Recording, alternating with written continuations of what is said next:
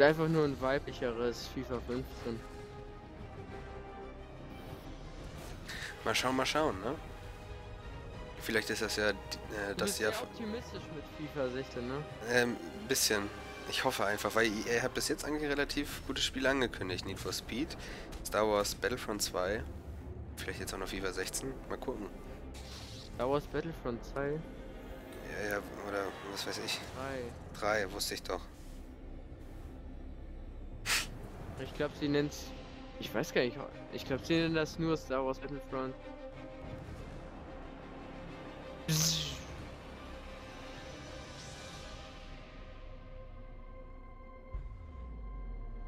LOL. Ey, jetzt darfst du mich nicht spoilern, hallo. Jetzt siehst du das früher. Star Wars, The Old Republic. Das finde ich jetzt gemein, dass du mich... So, erstmal einen Daumen nach oben.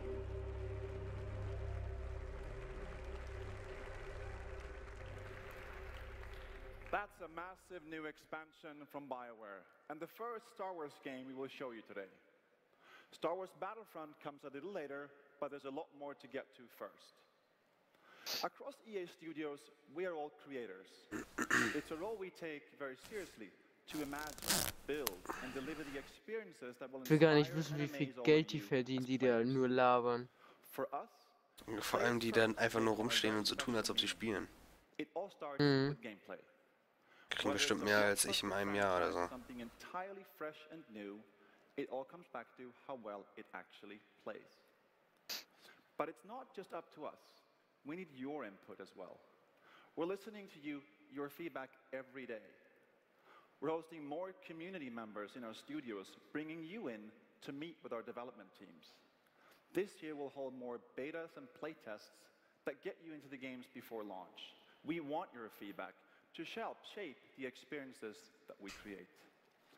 The direct conversation we have with you is where we can come together as players and game makers.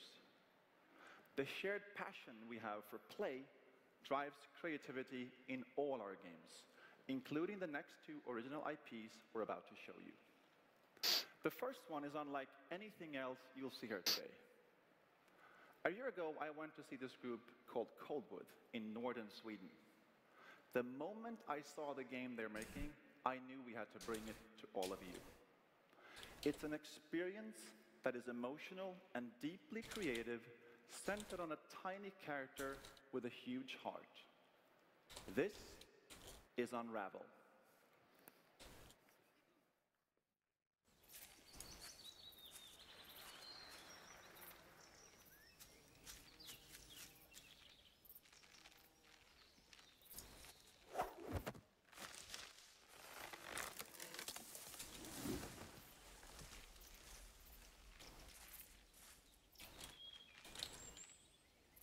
Okay, was zeigen Sie da jetzt?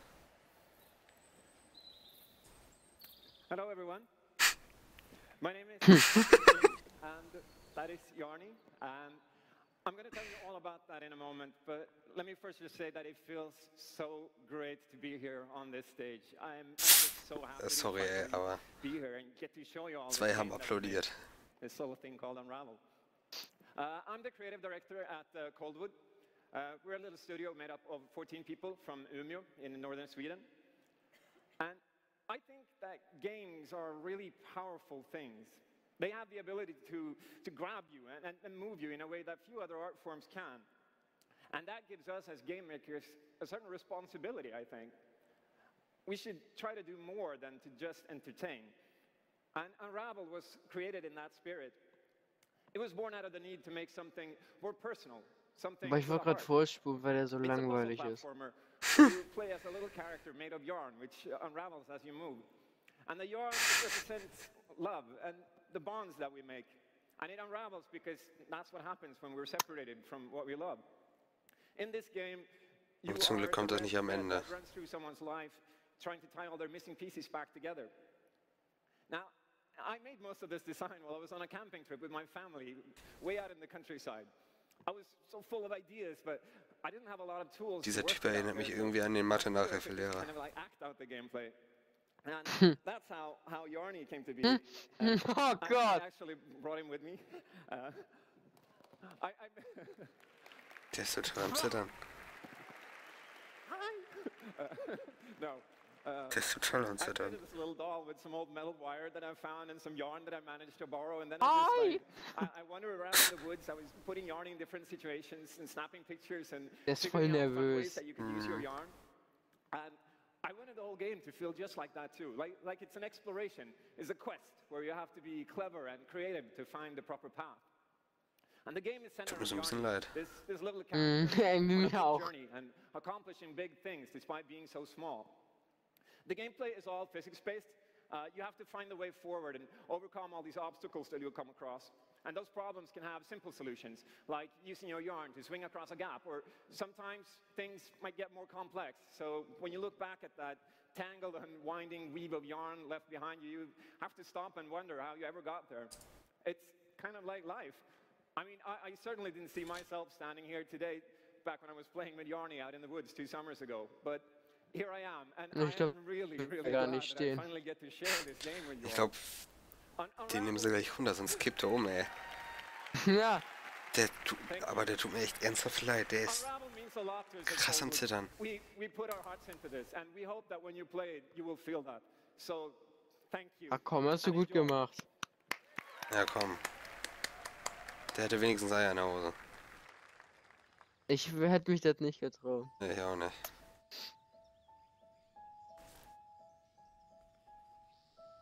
Ja, mal gucken, was das für ein Spiel ist. Ja, es ist ähnlich, finde ich, wie dieses Orient the Blind Forest.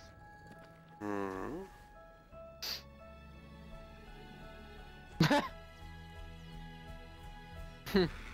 Wie süß.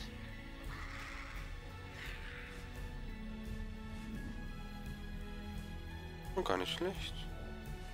Finde ich sehr gut animiert. Ja.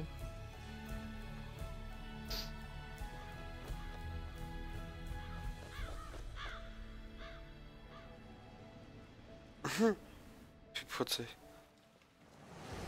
Boah, Der Hamster oder was? ne. Wo bist du gerade? Fisch? Nee, nicht der Fisch. Wo er die Lampe hinterhergezogen hat. Also.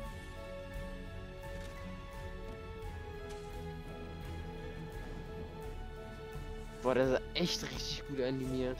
Mhm. Also wenn es irgendwie unter 10 Euro kostet, hol ich es mir. Teste ich einfach mal. Na, ich glaube, ich würde es mir auch für unter 20 holen. Ja, ja.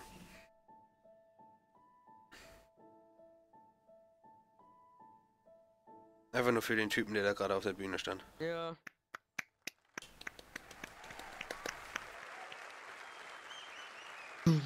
Ich glaube, dieser Applaus gibt ihn jetzt nochmal schön. Okay. Oh Gott. Alter, ist ja geil. Plants vs. Zombies.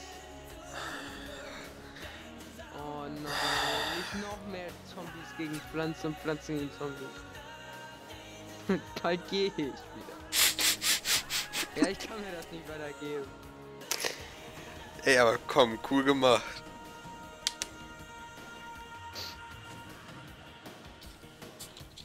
So eine Idee kann nur von EA kommen. Ja, aber ein bisschen Unterhaltung muss ja auch sein, ja? Idee.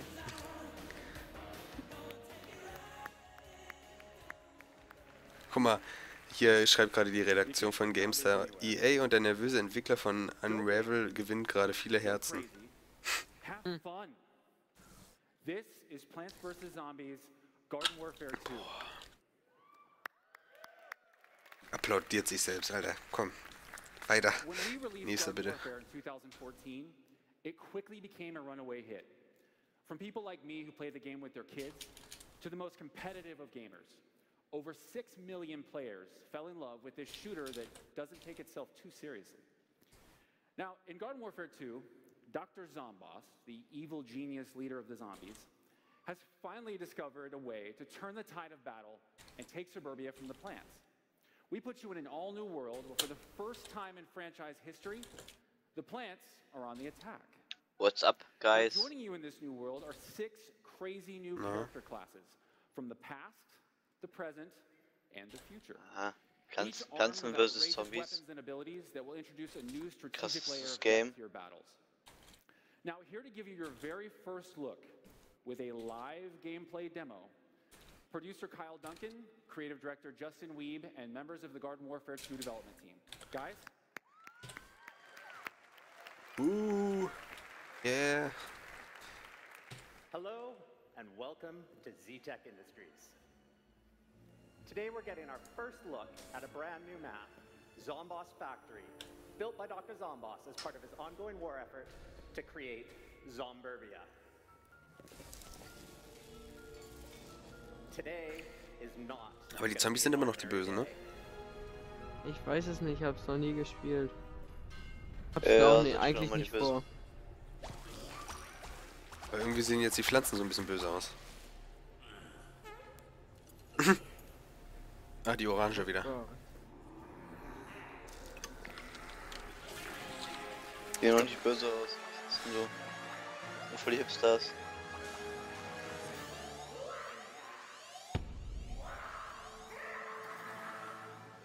It's time to defend the factory. Was ist das denn für eine Liga? We're going to live gameplay. Lol, our new man spielt die four-player zombie Zombies. co-op mode, Graveyard Ops. Ach, wie Our cool. first new class is the Imp.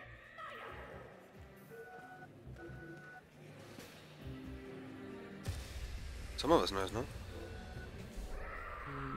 Hm. Alle überrascht. Richtig cool.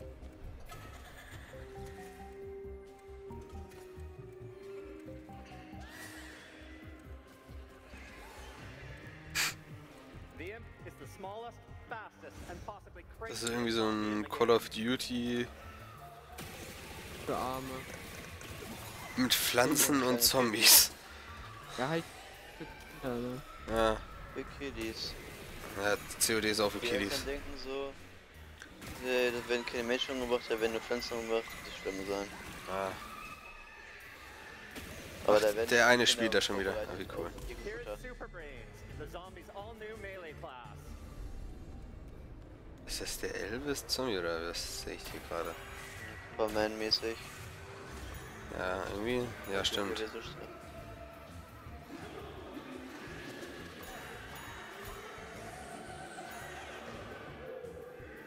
Fuck.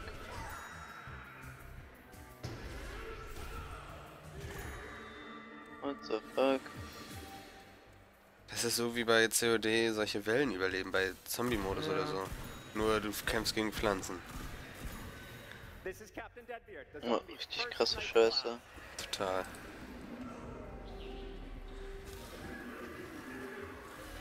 Oh. Muss ich unbedingt haben. Bestes Spiel 2016 jetzt schon.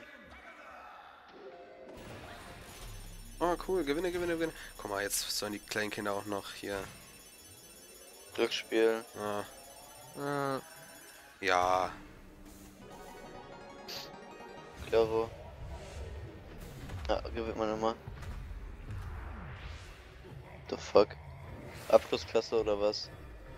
Looks like the Imp is gonna need something just a little bit bigger. Ach, ein little Du hast bit. den Boss. Ja. Oh. Sieht ja nicht sehr nett aus. Ah. Oh. Der erinnert mich jetzt irgendwie so an diesen einen LOL-Champ. Wie hieß er denn nochmal? Mich ein bisschen an Titanfall. Wie das wer aus. erinnert sich an wen? Ja, Scheiße. dieser Roboter gerade hier, den er da spielt, erinnert mich irgendwie so an so einen LOL-Champ. Nautilus. It's time to evacuate. Oder wen? Ich weiß es nicht. Der Robot, also dieses Ding mit dem Haken. Ach egal. The fuck? Oh, bei mir steht der Stream gerade. Ja. Hallo. Ich glaube ja. Grad bei mir. Nee, da gibt es noch einen anderen, glaube ich. Der irgendwie so Feuer spucken kann. Rumble? Ja, genau.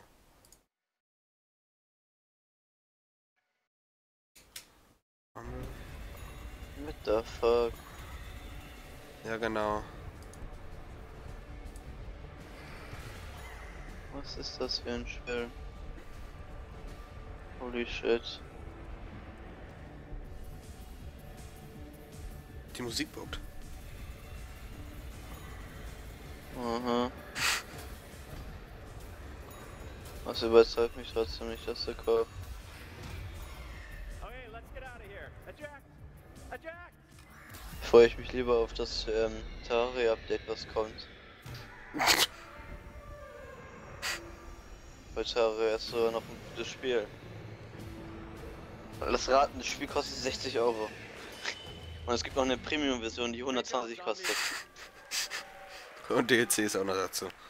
Ja, DLCs, pro DLC ist eine Map und eine Waffe 10 Euro. Oder, das sind die Map und die Waffe brauchen 10 GB. Now a close second was the ability to play the game single player. Now in Garden Warfare 2, you can play multiplayer with or against your friends. Garden Warfare, das ist jetzt irgendwie Advanced Warfare. Bitte dich selber Erfinder dieses Spiels. Bitte. Spiele ich lieber Oder Modern noch. Warfare. Oder so. Ja, aber das ähnelt eher Advanced Warfare wegen den ganzen Rumgehüpfe auch noch. Und den Zukunftsgedönse. Roboter und hier und da. Ach, die gucken wieder 300.000 Leute zu hier. Wie spät ist es denn eigentlich mit denen jetzt gerade? Was war noch nicht die Frage? Warte, wenn es hier 9 Uhr ist, das ist bei denen 0 Uhr. Also 9 Stunden Unterschied. Da ist es jetzt 1 Uhr mittags. 1 Uhr mittags? Mhm. Was bei denn?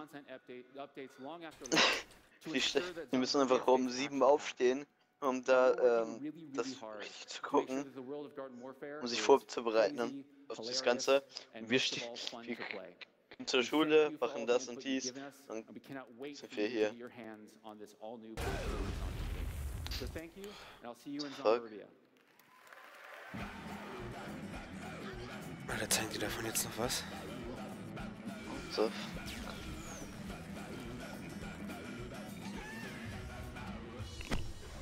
Soll Dominik nicht ausrasten.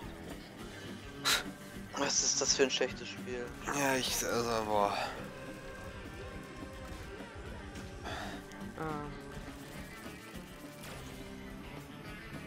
Jetzt kommt NHL. Echt? Ja. Woher weißt du das? Ich bin schon weiter. Eishockey. Gabriel. Das ist jetzt Oder frech. war die Eishockey NFL? Oder was NHL? I don't know. Ich muss das anscheinend nochmal.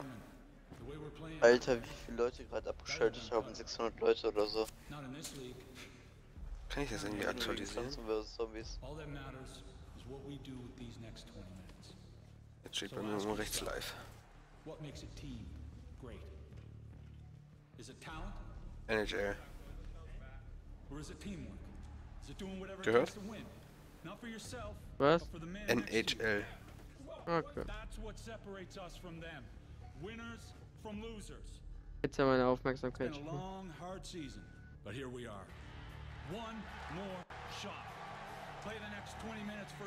Alter, ich will nicht professionell Eishockey spielen. Boah, da finde ich sogar Wie Fußball die sich schöner. gegen die Bande hauen, Ich mag das irgendwie immer gern zuzugucken.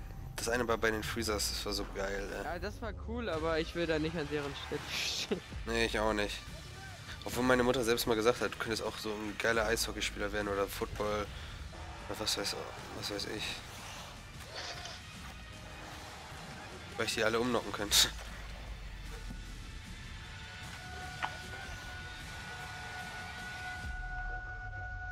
Boah, ich kann auch sagen, der labern ist voll sie riesig und jedes voll Jahr fett. dieselbe Scheiße über ihre Sportspiele, ne?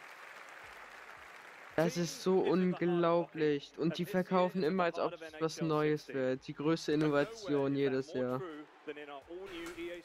Ja, da hat er es gesagt, Innovation.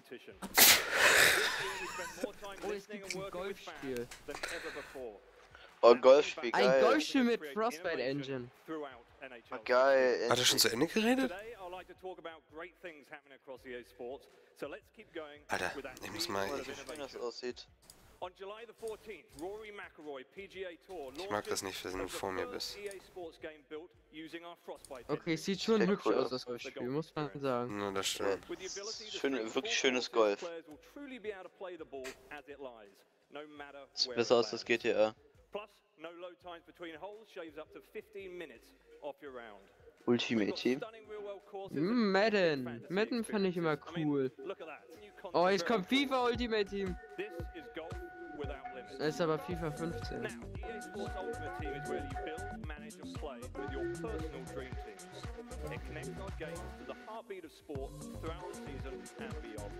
Dieses Smartphone hat OneDrive, Apps und Office. Denn es ist ein Microsoft Lumia. Pass auf, bald sichert sich EA die Rechte für NBA. Ich würde mich aber eigentlich sogar fast darüber freuen. Bei 2K Games, ich finde das scheiße. NBA 2K.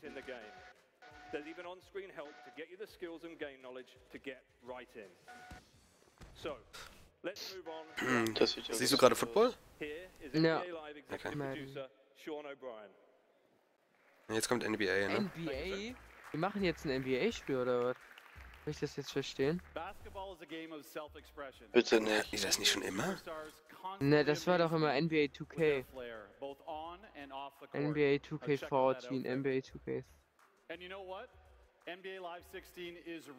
Was ist das denn für ein Lappen? Hier NBA Live 14, NBA Elite 11, NBA Live 10. Okay. Die hatten schon viel. Dann wusste ich das immer nie. Oh cool, naja, jetzt weiß ich's. Die hatten auch jedes Jahr ein NBA. Aber sieht doch nicht schlecht aus irgendwie. Ja, ich habe irgendwie das Gefühl, die Spieler sehen scheiße aus. Just how easy to use and how good you're going to look in game. Now we've got our NBA Live community The fuck? manager, the Hoop Die Guy, Typ eben. here to help you. Das Come on up here, Hoop Gesicht. Guy. Where are you? There you are. How are you? How you doing, man? All right. I see LA's been good to you. Oh, really? Light work. All right. All right, Hoop God. So let's show them how to do this. So, der kriegt schon mal weniger Geld. Was ist das denn für eine? So you can see he's trying to fill his face in this circle Was ist right das für there. ein Neger? Pressing the camera gut. That's right. Slowly to the right, back to the middle, and now to the left. And that's it. So what's happening right now, the app is actually generating a scan. It takes about 5 seconds. It's going to generate a preview for us. Oh, it's ready. Here we go. Let's take a look. Damn, that looks just like me. There we go. Oh, whoa. You're going to fix the ball spot, though, right? Oh, yeah, we'll take care of that in game. Don't worry about it. We got you. NBA Live 16 hits the streets September 29th, and this app will be available before the game launches. So, get ready to get yourself fresh, people just like me, the Hoop God. All right, Hoop God, thanks for your help. All right, man. Get out of here. So, jetzt wieder mehr Geld bekommen. Hoop God scanned himself last week so we can all see what he looks like in game. Pretty hot. If you've ever wanted to be in a video game, trust me. Das könnte ich gewesen sein. HD is the easiest Nee, and das. best way to get it done, and you'll only find it in NBA Live. Now, once you're in game, you'll be able to express yourself any way you choose. As you progress, you'll use global XP earned from across the entire game to up your swag and improve your skill set. Now let's take a look at self-expression on the court. We are laser focused on giving you unparalleled control and best-in-class animation. Up your swag. First, we spent 2 years building a physics-based player movement system called Live Motion. Now, using an innovative approach to motion capture, we've literally created thousands of new animations. And paired with runtime physics, this results in contextual, free-flowing movement. Like Na, wenigstens benutzen diese Motion Capture. Nicht so wie bei Fallout der Hund. keeps you in control of your player's movement. Wieso, was ist mit dem Hund? Das ist nicht mit Motion Capture gemacht worden, das sieht man direkt. So wie der sich bewegt. Oh, das Stream leckt voll bei mir. Weil hält mein Internet. Okay, die NBA Live-Spiele sehen echt besser aus als die NBA 2K-Spiele.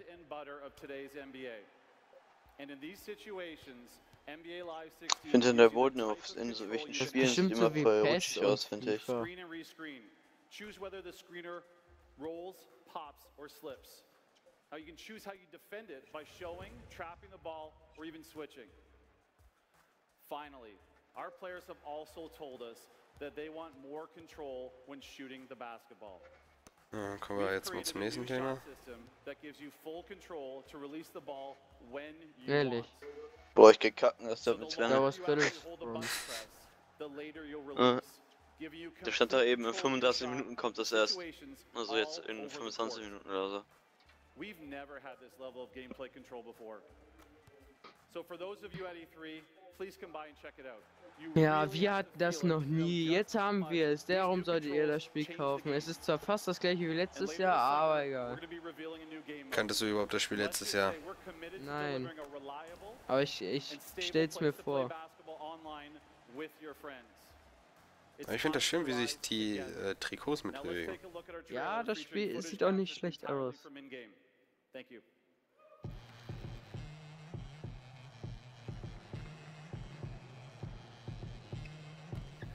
Geil.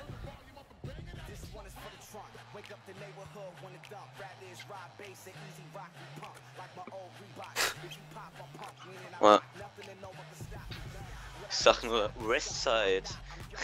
Ja, West Coast. West Coast, Westside. Und dann... Stimmt, da könnt ihr gar nicht hören. Ich bin gar nicht angelassen. Natürlich zeigen sie da nur Neger. Im Hintergrund diese Witzen. Und so komische Mexikaner. Hashtag die Ball. Alter, du bist gerade voll am Laggen gewesen. Alter, Gabriel. Drop your Internet. Mein Internet hat gerade voll den... Man merkt es. Man... Ja, ja. Drops the Internet. The fuck ist das denn für eine? More than 750 million times across our consumers. That's 2 million times a day in more than 235 countries and territories. Most impressive. Aber Kevin. This year, players have already logged more than 400,000 Aber ein Asiate, der muss Kevin gewesen sein. Stimmt, wo ist der Junge eigentlich, ey? Der hat Schlitzaugen und war gelb. Der muss Kevin gewesen sein. Oder Kevin Swart. Oh, Need for Speed, die geile Scheiße. Boah, scheiß FIFA.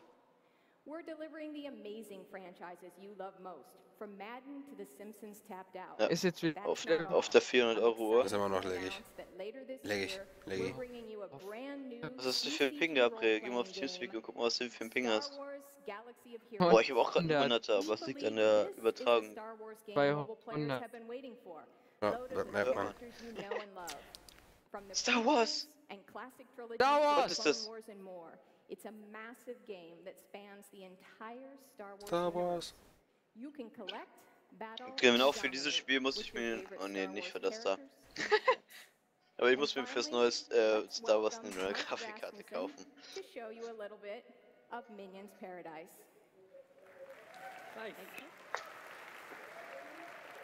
Die C3PO, Digga, macht alles kaputt. Are as delightfully flawed and truly original as the Minions. I mean, seriously, who has not dreamed of having an army of these little guys?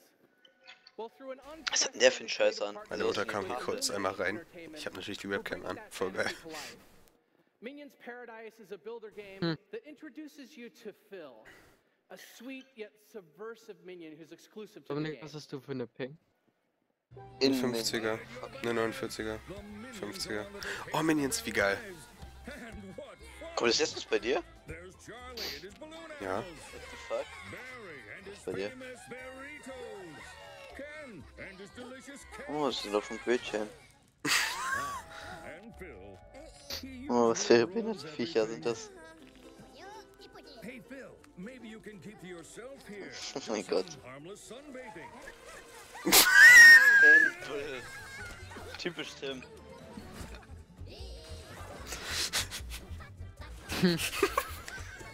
Typisch Tim.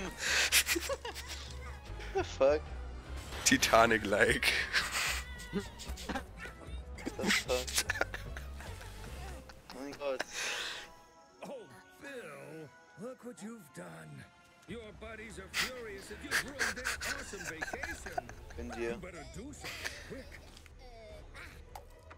I think you'll need to do a little more than that. Jetzt kriegt er Fetze. Hi, Phil. First things first, what paradise would be complete without a tiki lounge? Jetzt auf die Fresse. And Phil loves his tiki lounge. Jetzt kriegt Tim auf die Fresse. Now the tiki lounge becomes a focal point for the game, where you'll get quests and check in on Phil and his progress. Maybe this will help him win over Das ist wie so ein billiges Handyspiel. well, here come Das ist doch billig. but they're still angry. Ist es nicht sogar ein Handyspiel? Phil better act quick, so he gets the party Das ist ein Handyspiel, wenn das kein Handyspiel ist, dann... Nee. Send your buddies out for more. What could go wrong, right? Das muss ein Handyspiel sein. Das ist ein Handyspiel. Hoffe ich mal. Sonst würde das Layout nicht so aussehen. Schlechte Grafik. Und dieses Layout würde dann auch nicht dazu passen. Wie behindert sind die eigentlich?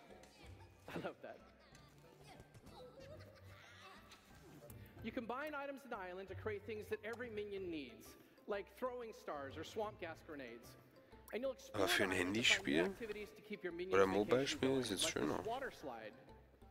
Or fishing, which quickly goes haywire when an alligator snaps the bait and suddenly you're water skiing. Ja, das kannst du jetzt nicht mit PC-Grafik vergleichen. Ja, aber ich kenne bessere Handyspiele. The fuck? Ach, ein Krokodil und dann... What the fuck?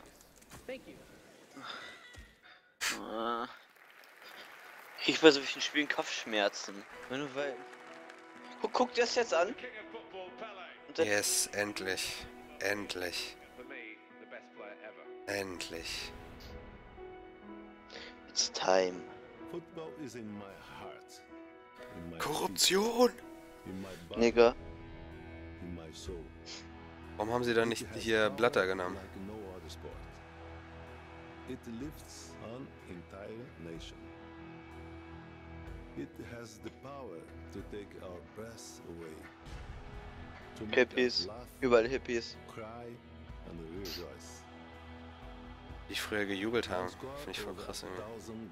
Was die für kurze Hosen hatten.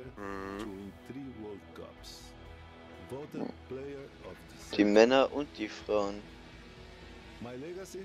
Eklig. To be the man that create more moments Alter, of beauty Pelé, than krass. anybody else. Will my beauty ever Jo, was ein geiler Schuss. We will see. Skiller und so.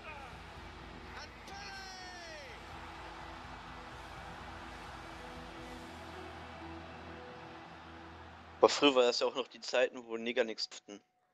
Und wenn er ein Tor geschossen hat, alle. War wieder so klar. Wie geil ist das denn? Ha! Völlig persönlich.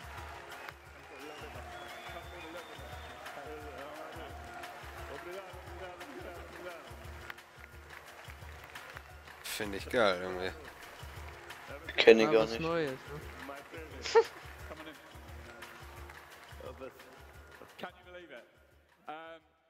So I've got a really sore face. We've been spending a bit of time chatting, and my face has been grinning too much. Anyway, we wanted to get you here because you've got some amazing stories to tell. And you told me one earlier today about when you went to New York and how you coined the phrase "the beautiful game." Would you share it with everyone here?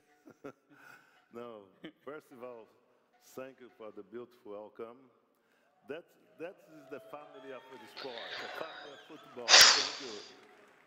When we Was hat das eigentlich mit Spielen zu tun? So ein Fußballspieler. Es geht jetzt um FIFA. FIFA ist langweilig.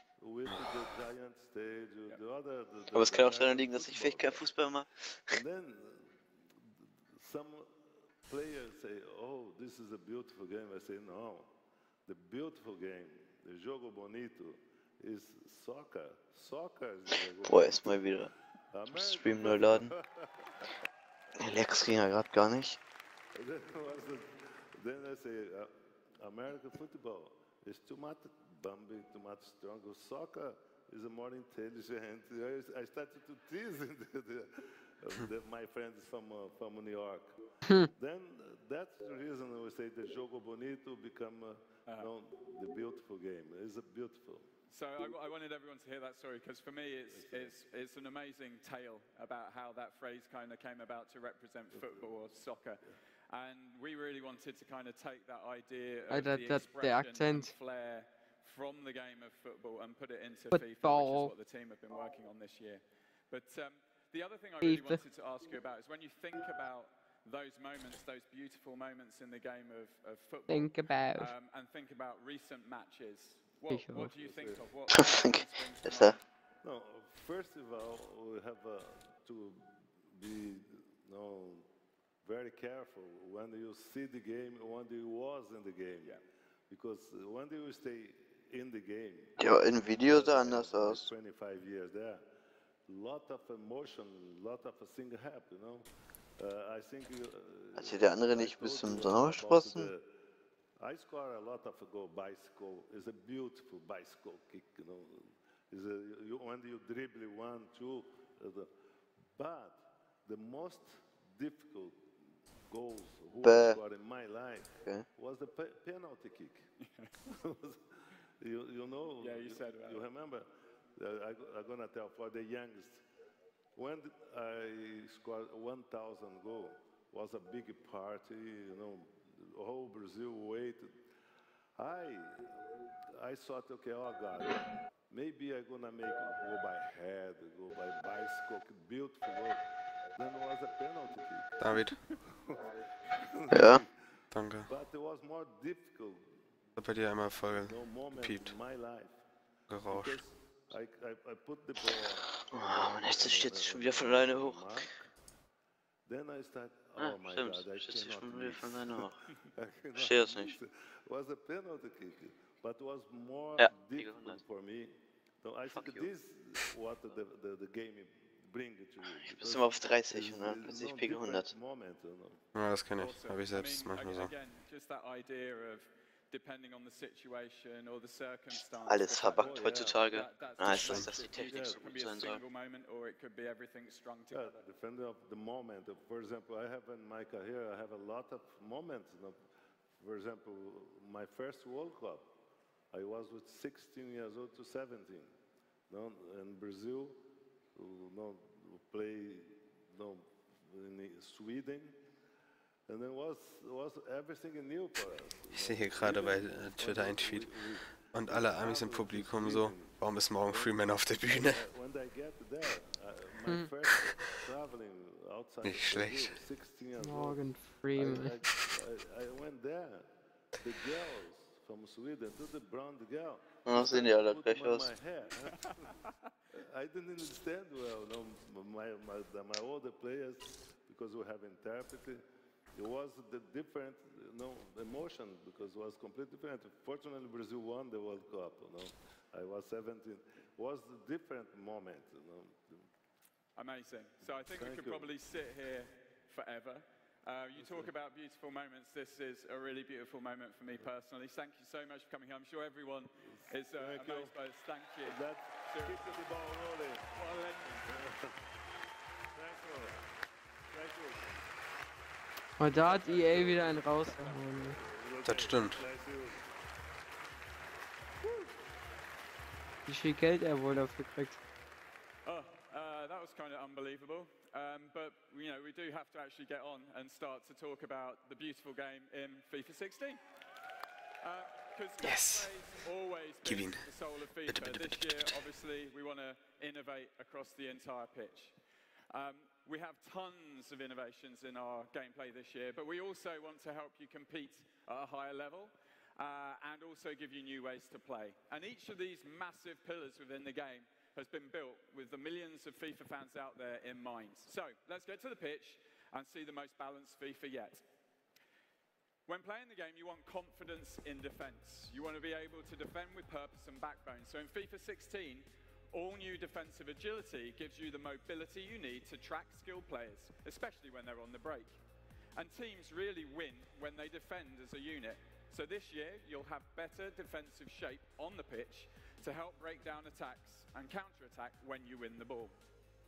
And in the middle of the pitch, you'll control the midfield, the battleground of any great match.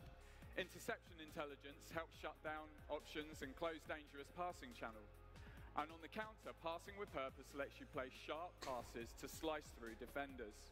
It's now a more considered build-up through the midfield, with more options than ever before.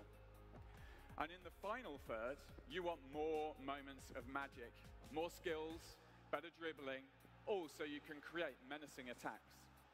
And sometimes the best touch is the one that you don't take. So we've captured the movement of today's best player to bring you no-touch dribbling. Free yourself from the ball to buy time. Create separation and blow by your defender, just as Messi does when he's at his best. It's Messi. And changes the game profoundly. And when you're in on goal, clinical finishing helps you create those wow moments only FIFA can deliver. From box to box, from sideline to sideline, we're innovating across literally every inch of the pitch, so you can play your way. And for every fan, we're giving you the ability to compete at a higher level. Whether you're new to FIFA or play every season, FIFA Trainer will help dial up your game no matter your level. Mir ist der Typ sehr sympathisch, der das präsentiert. Will change as you move around the pitch and bring you options sure to help you play better defense, make better passes and hopefully score more goals. Oh nee, sowas möchte ich nicht. Kannst du einstellen oder ausstellen. For the first time ever in the FIFA franchise, women's teams are in the game.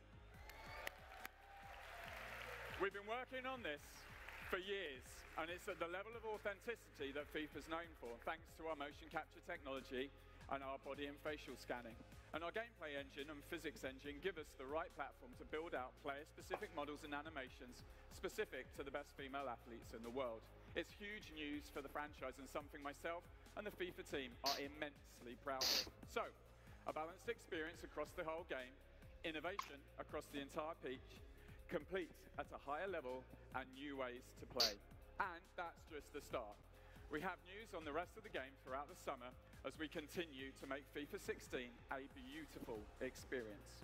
And finally, I know it's unforgettable, I just want to remind you that Pele was on stage with me about 3 minutes ago. How crazy was that? But now, to commemorate this huge moment, along with Pele and our friend Leo Messi, we're dropping a special item into the account of all our loyal FIFA 15 Ultimate Team players. So go check it out at the end of the press conference, and let's take a look at the beautiful game in FIFA 16.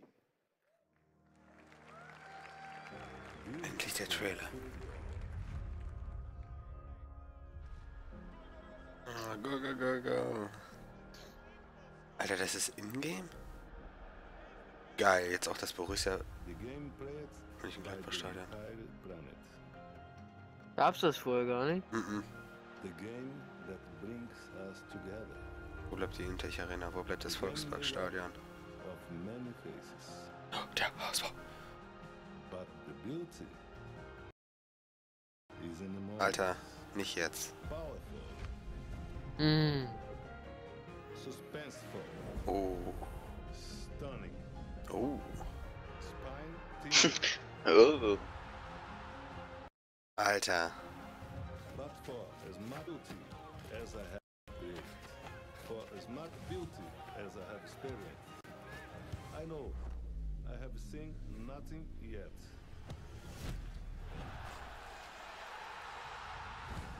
Warum kommentiert das ein Russe? Spielen Russen überhaupt Fußball? Das kommentiert Pelé, das ist ein Brasilianer. Die sind wie so ein Russe.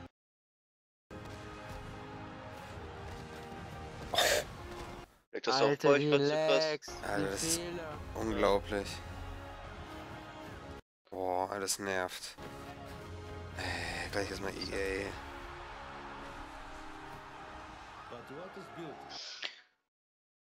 Alter, das geht ja richtig ein auf den Sack. Das ist nicht nur bei mir, ne? Nee. Auch gerade ein Standbildschirm bei diesen schwarzen Typen. Ach, der kommentiert das. Ja. Ah. Viel Spaß 16. Achso, jetzt ist es nicht mehr Feel the Game, Play Beautiful. Alter, das ist ja durchgehend nur noch am Laggen. Guck erstmal auf die Zahl unten rechts, wie viele Leute gerade zugucken. Das geht Alter. gar nicht. Twitch macht da mal was.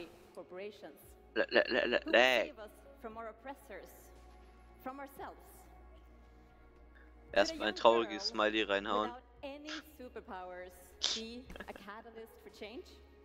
Ja.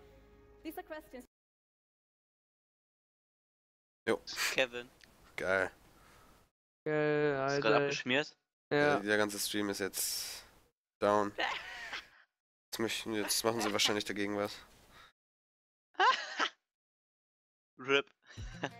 Unser Franziskaner-Alkohol. Oh, jetzt geht das Knaller aus. Jetzt mit Schläge. Da finde ich so ein bisschen frech. Ja, aber für Ja, Twitch ist, glaube ich, überfordert. Das extra, dass du noch eine Werbung reinhauen können. Twitch ist überfordert. 320.000 Zuschauer. Twitch ist überfordert.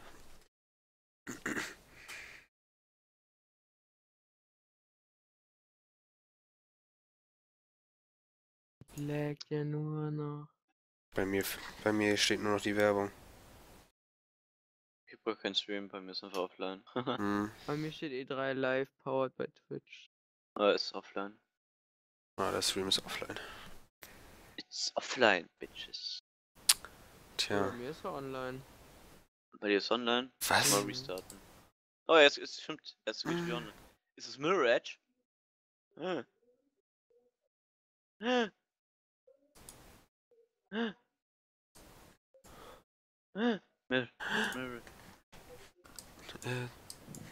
Das Spiel finde ich voll geil.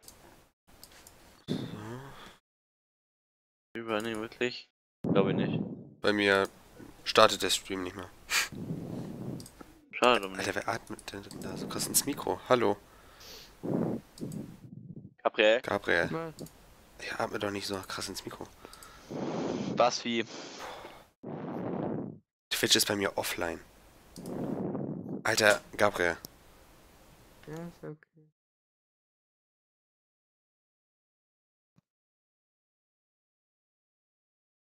Was? Februar? Bei mir ist der Stream offline. Spiel ist voll cool.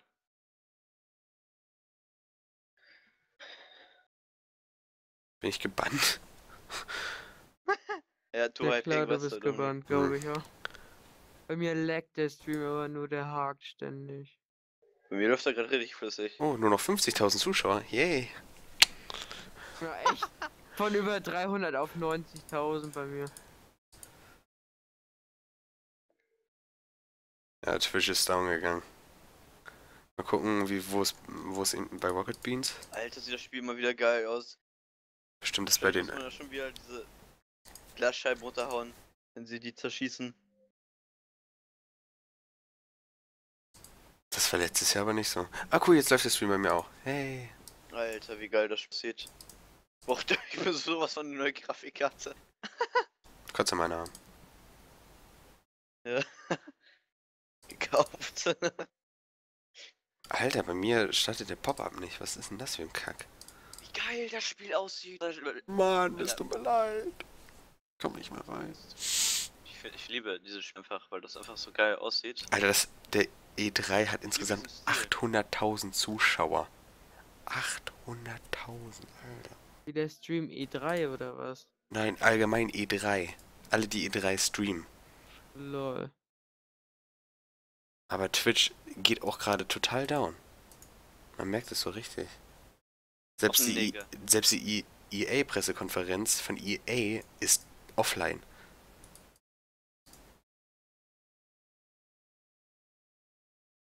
Die Server ich sind, geil. Server sind Oh, ich freue mich schon selbst auf Februar.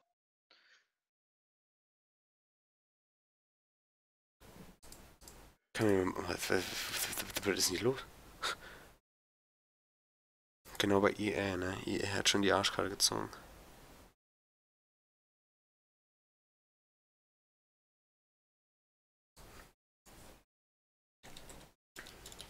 Football geht jetzt ab. Und zur Gamescom-Zeit sieht man das erste Mal Ultimate Team. Scheiße.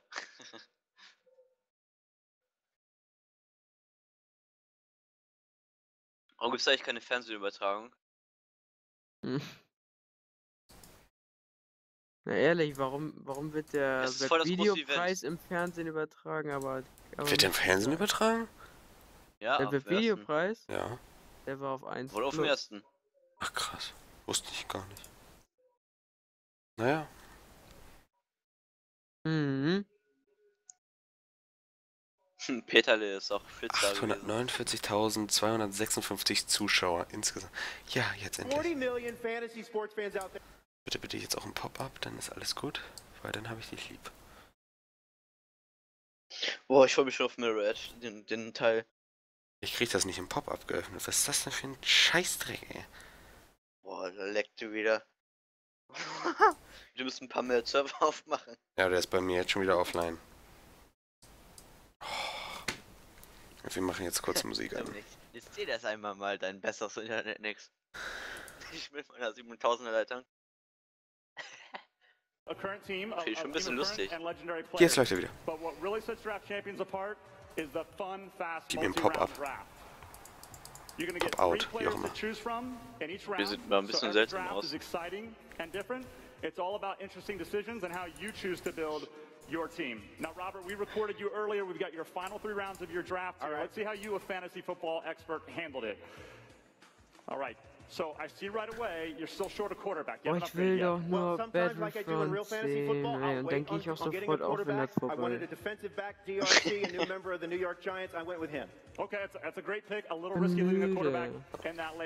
Ich bin vorhin fast eingepennt hier.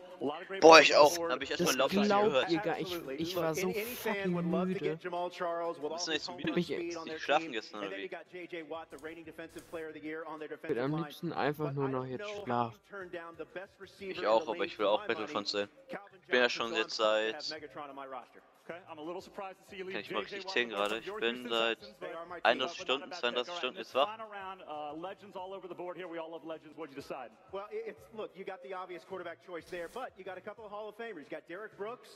And John Randall, exceptional defenders, but in the end, I needed that quarterback, so I go Randall Cunningham. He's got the big arm and the perfect fit to throw that ball downfield to Megatron. So I went with Randall Cunningham. Looks like a really eine Zeit gucke ich von Gabriel Let's Play Video.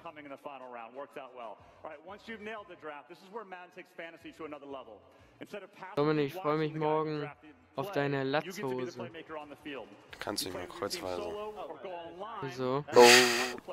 Nein. Ich freue mich auch. Und dann ziehst du ein roses T-Shirt da drunter. Mhm. Und die rote Cappy. Mhm. Und Tim das gleiche in grün. Mhm.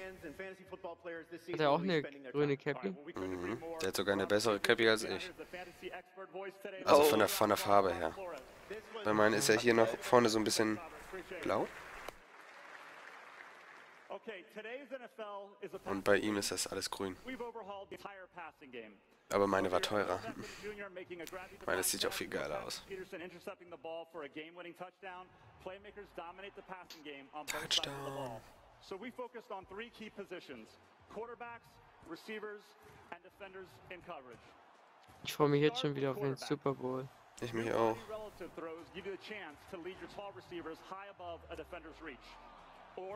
Throw low on a curl route to wall off the defender, protecting both the ball and your receiver. As an example, if Russell Wilson would have used a body relative low throw to end the Super Bowl, we'd probably be referring to the Seahawks as the 2-time defending champions. Seahawks. Now, catches in the NFL never cease to amaze me. They're one of the most exciting and dynamic plays in any sport. As a receiver, you can now choose from one of 3 new catch types to beat the competition and keep your drive alive. First, a possession catch will increase your chance of a completion to get that critical first down, but might sacrifice yards. Next, a rack or run after catch. Adjust your route so you can attempt to gain extra yards after the catch.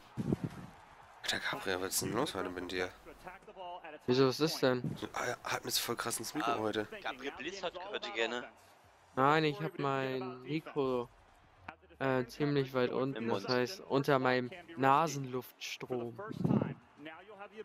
Soll ich es da wegnehmen? Wäre sehr nett. Jetzt besser? Ja, dankeschön. Wäre nicht nötig gewesen. Ich freue mich ja schon, wenn es nochmal richtig warm wird, wenn Gabriel seinen Ventilator reinholt. Dann hört ihr so. Chrissy ist so behindert. Ich habe für Pepper einen Screenshot hochgeladen vor meinem Fadenkreuz. Chrissy hat das schon wieder bewertet. Chrissy ist so ein Stalker. Chrissy, mein Gott. Every now and then, someone comes along and changes everything. The high-powered Packers have proven why they're at the top of the NFC. Cobb with a go-ahead score. That could mean the dagger for the Giants. But finding Oh, immer noch Football, dieser Scheiß. Interessanter als Fußball, finde ich, aber ja. Nicht mein Ding. And at times, it seems hopeless. No timeouts left. Could this be the last play of the game? The Giants need a touchdown. Until you realize that there is an opportunity to do Lol. more. What's up? In this very moment, Ich stream gar nicht mehr. Ja. Wir wurden offline genommen. Ja, wahrscheinlich, weil zu viele Leute gestreamt haben, ohne irgendwelche Leute.